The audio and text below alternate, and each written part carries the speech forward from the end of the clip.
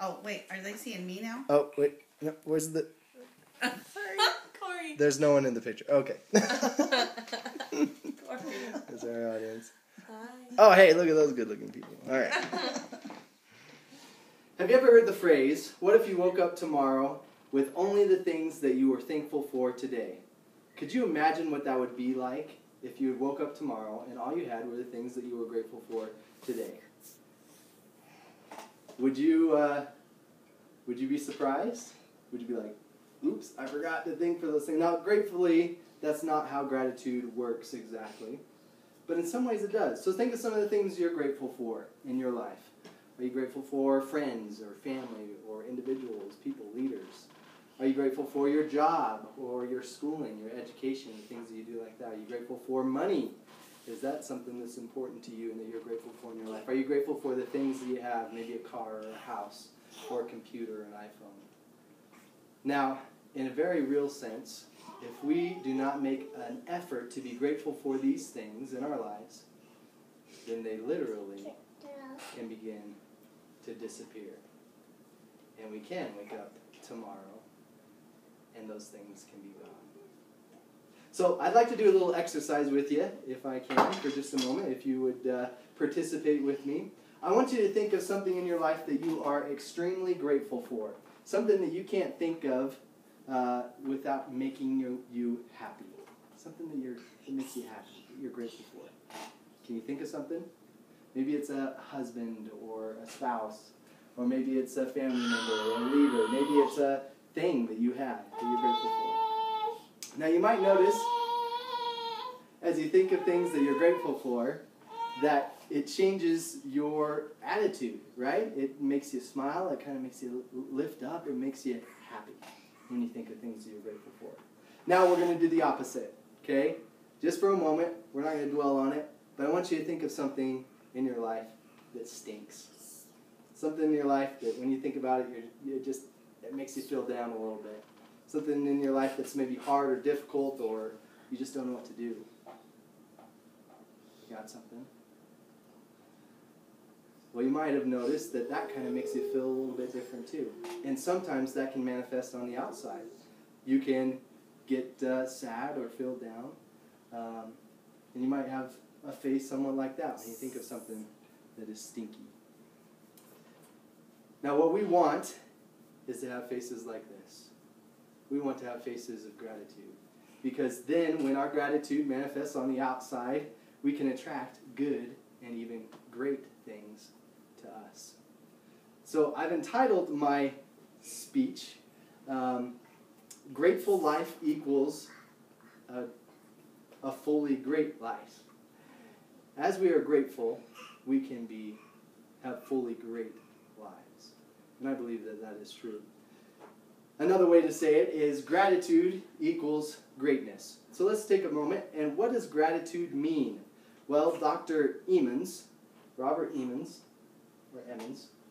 he said an affirmation of goodness. Number one, gratitude is an affirmation of goodness. It's recognizing that there's good in the world and good in our lives. And number two, the second half of gratitude is an outside source. We have to recognize or affirm that there's an outside source. Some might refer to that as a creator, or sometimes that's a person. But those are the two parts, the two halves of gratitude.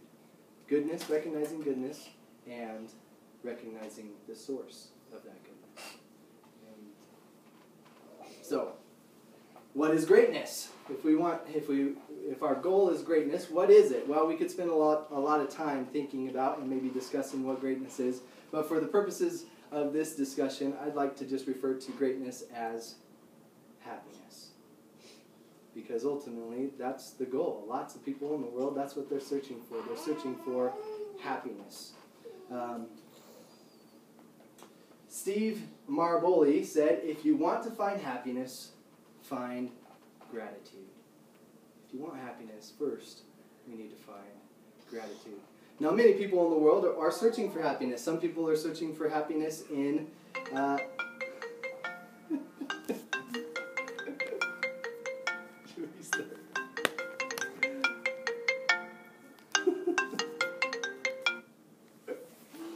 All right.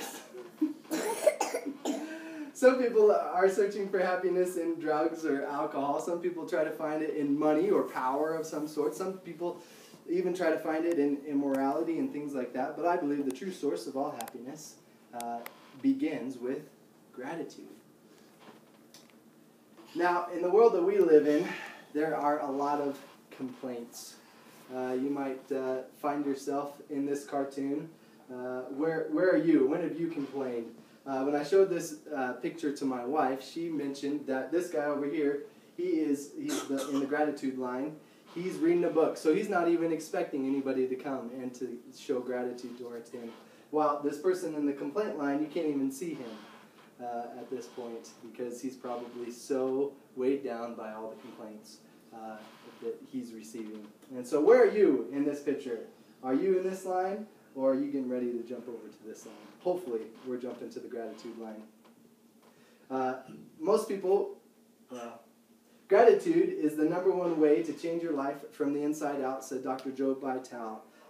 Most people are in the complaint line because they want to change something. They want something in their life to change, and so they complain about it, thinking that's what's going to bring about this change in their life. But in reality, if we want to change our life, we need to start on the inside out with gratitude.